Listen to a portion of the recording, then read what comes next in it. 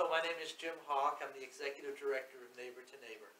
We are live this week to interview the top 4 mayoral candidates in Metropolitan, Nashville, and Davidson County on issues most affecting our neighborhoods.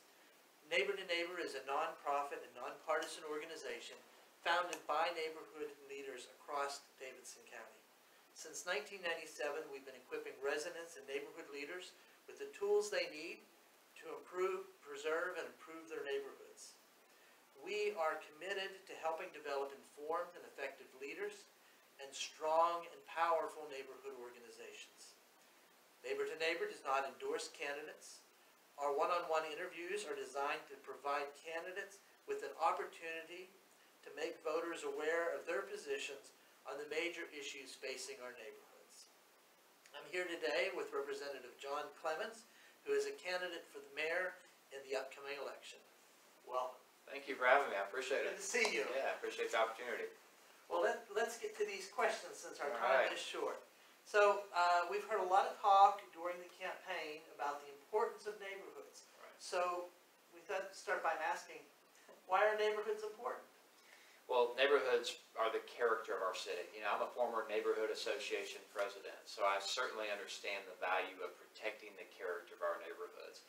You know, you can drive across I-40 from one coast to another, and a lot of the cities look the same, but not Nashville. Nashville is different and so special because of all the neighborhoods that make up the fabric of our city, and it's just remarkable. And we must do a better job of protecting the character of our neighborhoods across Nashville. So we're talking about neighborhoods, so why don't you tell us a little bit about what neighborhood you live in, and what ways have you and your family been involved in those neighborhoods? So I live in Belmont, Hillsborough neighborhood. It's the longest continually operating neighborhood association in Nashville, started by Gene Tassell and others. I just had the good pleasure of naming the bridge over 440 on 21st Avenue for Gene Tassell last year, actually. And he and Reverend Bill Barnes and others were mentors of mine, more or less. And so I've been involved in the community since we moved in. We moved into our neighborhood in 2008, and my wife and I did. We bought our first house over there on Belmont Boulevard. And I've been a neighborhood association president. I've been involved with nonprofits throughout the community. And we've just really taken an active role. You know, we have 3 small boys. And so there's nothing more important than making sure that the neighborhood and the city in which we live is safe. And it's a great neighborhood for families like our own. You have been in many neighborhoods, especially during this election cycle. What are you hearing residents say are the biggest issues impacting our neighborhoods? Yeah, so we've held kitchen table talks, is what we call them, across this entire city. We've done almost 50 of them, actually, in every neighborhood across this entire city. And as you know, it's a big county. And so the most remarkable thing is that the top 3 or 4 issues are the same regardless of where you are in the city. It's just the perspective is different depending on the neighborhood you're visiting. And so, you know, those are public education, quality of public schools, affordable housing and affordability issues facing families across the city, and then infrastructure, both above ground and below ground. So, you know, traffic, obviously everybody talks about traffic, and transportation infrastructure needs, but also water infrastructure. The water infrastructure underneath our city is archaic. You know, with increased rainfalls, increased density, the stormwater and wastewater system underneath our city is just doomed for failure, to be honest with you, if we don't do something about it. So those are the biggest issues we hear about. And of course, always public safety is a big concern in many neighborhoods. And we hear a little bit about youth violence across the city. But really, when you talk about public safety and youth violence, you know, those are symptoms of some underlying issues like poverty, economic inequality across the city, and lack of access to educational opportunities and public transportation. And then, you know, adverse childhood experiences are playing a big role in that. So all those issues, as you know, they're all connected. And what I remind people is, you know, we once had a mayor that said it's all connected, but I remind people that we're all connected, and we need to start acting like it. Well, you mentioned equity in your comments. Equity's been a big theme in this campaign. We speak frequently about how individuals experience inequality. Yet neighborhood leaders often tell me that there's a lack of equity in neighborhoods. how Metro's resources are distributed to neighborhoods, and where projects are located or not located. Our neighbors in North and South Nashville frequently claim that they're being dumped on. And then we have neighbors across the city saying that all of our resources are focused on the downtown area, really to the detriment of the rest of the county. How would your administration work to ensure neighborhoods are treated more equitably? Yeah, so the reality is, everybody in town is left scratching their heads asking where the money is. And, and we have certain parts of our town that are doing just fine. Downtown's doing just fine. And I think once upon a time, when Mayor Bredesen and others, they said, they were strong mayors and had a good vision. They said, let's strengthen the urban core. And then once we get the urban core strong, it'll spread out. We'll spread out this economic benefit across the city. Well, instead what happened is you saw some people in the urban core start making a lot of money. And they really like making a lot of money. So they started layering on top of it. And instead of allowing that model to evolve and work its way out into the community, we've seen intense concentration downtown. I mean, you see a lot of money going back in and feeding that tourism economy rather than spreading it around the city in an equitable manner. And the other aspect of this is I think it's fair to say entire communities have been left out for decades, whether as a result of systemic racism or redlining, is still playing a part to this day. It still has an impact on communities to this day. So when you look at Whites Creek, Bordeaux, Antioch, and those areas, they're asking, well, not only where is the money going, but why are we still being left out entirely at the equation? If you look at where sidewalk dollars are being spent, you look where development incentives are being provided, you're not seeing them in Bordeaux and Antioch. We can't even get a police precinct built down there right now. And that's really frustrating for the residents of these communities, and it should be frustrating. And so as mayor, I look forward to working with these communities, incentivizing development in these communities that have been left behind for too long. And really promoting the growth and providing the infrastructure, because sidewalks are badly needed. And now we just cut bus routes. So some people, who have to walk in a ditch or along the side of the road to get to a bus stop, it was 5 minutes, but now their walk to the bus stop just increased to 30 minutes because their route got shut down. So, we need to better facilitate these infrastructure. If you look at certain parts of town, you see bus stops with benches and covers. You go to other parts of town, you don't see a bus stop with any bench. You don't see it even has a protective covering. So, it doesn't take long to figure out where the money's going. We just need to make sure and make a conscious effort to spread it across the city in a more equitable fashion.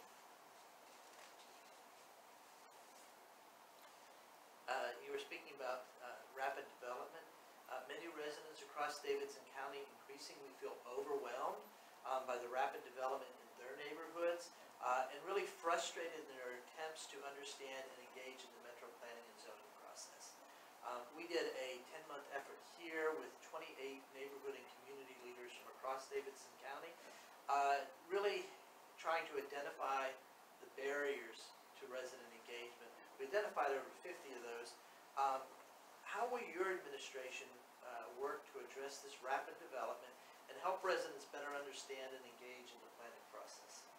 Yes, so several ways we can do this, and I think we have to acknowledge the fact that right now we're just seeing this unprecedented growth and almost growth for growth's sake without any conscious decision making or being really mindful or thoughtful about how we grow. We're continuing to develop into buffer zones in our watershed, along creeks, into floodplains. We continue to tear down one house and put up 2 or 3 in its place without thinking about the impact that has on our wastewater and stormwater system. So I think starting here and just acknowledging that and then working back from the beginning is an important way to approach this. So it's, the appointments the mayor makes to the Planning Commission, the Board of Zoning Appeals, the Historical Zoning Commission need to reflect, neighborhoods need to be better represented. We need to have neighborhood residents on those boards because developers have enough friends in government right now. We need to have residents who are interested in protecting the character of our city on those boards. Also want to really take a look at, we're going to revitalize and strengthen the mayor's office in neighborhoods to be a resource for residents, to level that playing field with developers, because all too often, in my current state legislative district, we just had an instance over on Knob Road where, you have a developer who wants to come in and put up 10 houses, and the neighborhood residents don't feel like they have a say in the process. And you're always behind the curve, because the developers have their lawyers, they know the process very well, and by the time it gets to a certain point before the neighborhood knows about it, they feel like they're too far behind the curve. So what we need is a mayor's office at neighborhoods that's a resource for residents and an advocate for residents. So, rather than neighborhoods having to try to raise money to hire a lawyer just to try to have a voice, they can rely on the mayor's office. They should be able to rely on the mayor's office to represent them and be an advocate for them, to slow everything down, make sure that everyone's opinions are heard and everything is done in a more thoughtful manner. Because it really is, we see this continued growth, and a lot of neighborhood residents don't feel like they have a voice. So I think the mayor's office should provide that voice to them.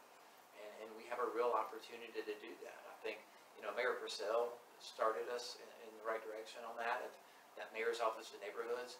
But for some reason it's just fallen away. We need to strengthen that office to really be a strong advocate for neighborhood residents across Nashville. And I think we need to take a look at the SP process.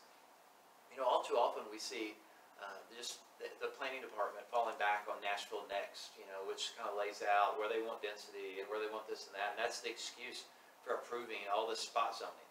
And I think the SP process really is spot zoning. I think we need to take a close look at the SP process, whether or not that's the best way to go about these things, because just allowing people to tear down a house and put up 2 or 3 tall and skinnies isn't always a good option. It's good for density, but is it good for Nashville? Is it good for neighborhoods? And so I think we need to be more mindful in how we conduct this process. So one of the things that have been developed are opportunity zones, Yeah. which some of the audience may not know. These are federal incentives designed to stimulate economic growth in lower income neighborhoods. And it's a federal program. Many community and neighborhood leaders have raised concerns that the program actually works to gentrify and displace long-term residents.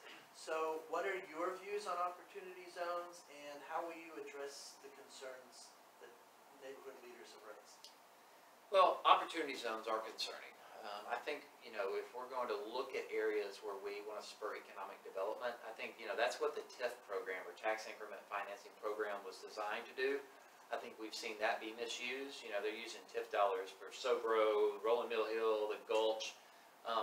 So the TIF program, I think, should more accurately reflect the boundaries of that, or those zones should more accurately be aligned with opportunity zones. Start there. But with opportunity zones, that was created with the federal tax law. And what its really impact is you've got a lot of big money coming from outside of Nashville, outside of Tennessee, coming in and wanting to just parachute a lot of money into areas. So the concerns of residents about gentrification, about all those concerns are valid, because what you're having is people coming in looking for tax havens. Because if you go in there and invest those monies into these properties and rehab existing properties, or invest money, you can get away tax-free after 10 years. All your capital gains are tax-free on any of these investments. So we're going to continue to see money parachute into Nashville from across the country, maybe even across the world, into these opportunity zones. While the theory is sound, it's really a tax break for the super wealthy and hedge funds and others. So it's very concerning. We're going to have to figure out the way to balance that a little bit better. Because when you have outsiders coming into your neighborhood and just to get a tax break or a tax shelter, that's going to create a lot of issues. And I think we're going to see that more and more in the coming years as a challenge. So one of the more common issues we hear expressed in urban and suburban neighborhoods is the lack of sidewalks. Right. Successive administrations have been addressing this issue, and yet we seem to be decades away from any resolution. So what's your administration going to do differently? Well, you have to make it a priority. I mean, it's all about infrastructure, right? And you have to be willing to make the tough decisions necessary to fund this infrastructure. And right now, we find ourselves with debt payments that are eating up over 10% of the annual budget. And so we're going to have to figure out where the revenue is going to come from and make tough decisions necessary. I think we're losing a lot of money right now with outsourcing our sidewalk construction. I think we're paying too much per square foot. I think if we had Metro employees or other locally owned companies doing this, we would be paying considerably less. So we start there, save money in how we do this. But if you look at Walk Bike Nashville and and their proposals, at the current rate, if we invest $30 million a year, it's going to take us 23 years just to get where we should be today. So this is something where we're really going to have to figure out a way to generate revenue and invest it into sidewalks. And sidewalks are so important because it doesn't connect people to a bus stop or move people around. It connects neighborhoods. And I think anything we can do to connect neighborhoods and promote connectivity, I think that's a good thing. And that's what sidewalks do. Not only that, it facilitates exercise and gets people out and walking around through their community in a much safer way than having to walk on the side of a road or on the side, in a ditch, like a lot of our students have to do just to get to school. So sidewalks are very important, and we hear a lot of concerns about that. And I think getting back to the equitable distribution of funds. Again, you see entire parts of our community without sidewalks, whereas others, my neighborhood is, it's an old neighborhood, it's a historic neighborhood, and it has plenty of sidewalks. But other parts of our city need them, and we should be, looking to expand the sidewalk network across the entire city to benefit all residents. So one last question. Neighborhood organizations need a place to gather and meet. Schools, community centers, police stations seem to be obvious places. And newer precincts, police precincts, were even built with that in mind. Yet we're beginning to hear more and more from neighborhood leaders that it's becoming difficult to meet in these spaces. Restricted hours. There are rates now being charged in some places for neighborhoods to meet there. How will your administration work to make these spaces more available? Yeah, so that's really concerning. I just recently attended a neighborhood organization in my state house district a couple of weeks ago when we met outside. We were supposed to be able to get into the police precinct, and it was locked, and we couldn't get in, so we literally met on the steps of the police precinct. You're not going to stop people from wanting to organize and talk about issues that are important to them in their neighborhood. And so I applaud the neighborhood organization for that. But we're fortunate across this city to have very active faith-based community and churches that are willing to open their doors, schools where possible are able to open their doors. But I think it all starts with the leadership in the mayor's office, as with most of these issues. It's really having a former neighborhood organization president in the mayor's office who can speak firsthand about the needs of neighborhood associations and just the importance of being able to organize and meet and discuss the issues of importance for residents is vital. And having a mayor who's willing to acknowledge that and put pressure on the MNPD to open up the precincts and make them unlimited, and and the schools with working with MNPS to do that. I think we'll see a lot of progress in that regard. And I'm certainly empathetic to neighborhood leaders whose jobs are tough enough. Having to then worry about finding somewhere to meet is just another challenge with which we're confronted. So we've learned a lot today. Thank you for being here. We appreciate your time and wish you the best on the road. Well, thank you very much, and I appreciate everything y'all are doing to improve the quality of life in Nashvilleians. Thank you. Thank you. And thank you.